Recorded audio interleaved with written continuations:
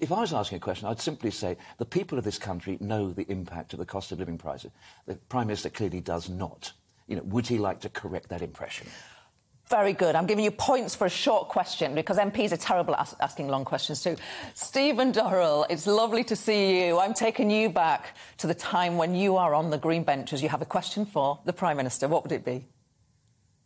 Well, I think on today, of course, is the day before local election day. So all elected politicians would be, their minds are focused today on local election day tomorrow. So there'd be, as Stephen Pan just said, there'd be a lot of people who would be asking questions about the latest developments in their local authority area. And if I were still a Conservative, which I'm not, I would be seeking to draw attention to successes of Conservative local authorities.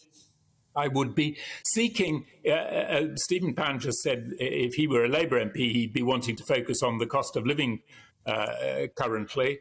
If I were a Tory MP, what I'd be wanting to do is to divert attention away from the cost of living, or divert attention away from Partygate.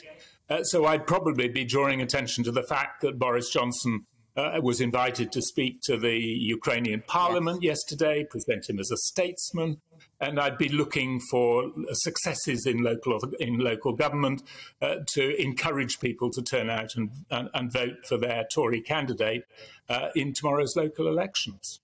I love the If I were actually now wearing my current hat in the House of Commons, what I'd be doing as a Liberal Democrat would be similar to Stephen Pan, drawing attention to the cost of living crisis and the apparent the Prime Minister's commitment, or what he said yesterday,